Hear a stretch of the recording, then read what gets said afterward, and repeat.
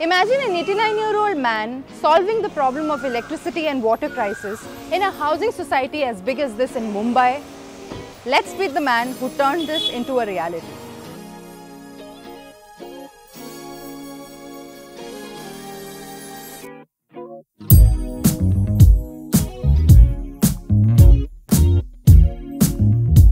My name is Naveen Chandra. Quite old now from the world standard. I'm 89. I retired in the year 2000, and then I thought that I will work not for any company but for the society or for the people. When I came to this society, we found that there was shortage of water. We used to take 2 tankers of water per week. We used to buy that. Now you can imagine that number one, that water is not good, it's dirty, and the other was it cost money. So that's how I started thinking, what can we do to solve these problems? And that's how water conservation and rainwater harvesting. I didn't know anything about these things, so I learned from some people, and we started rainwater harvesting in this society, which is going on. From that time till today, we have not taken any tankers. In fact, we have full water supply. We even supply water in times of need to the neighbors. The other was the electricity. You are short of 500 megawatts. The city is still short and the population is increasing.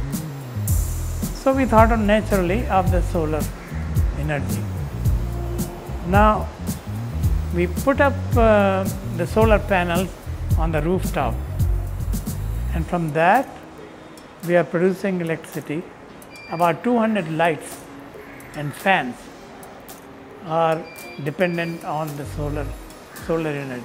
So that's how we save about 50% of the requirement that we have. In the monsoon, there is a strong wind and we are facing the sea.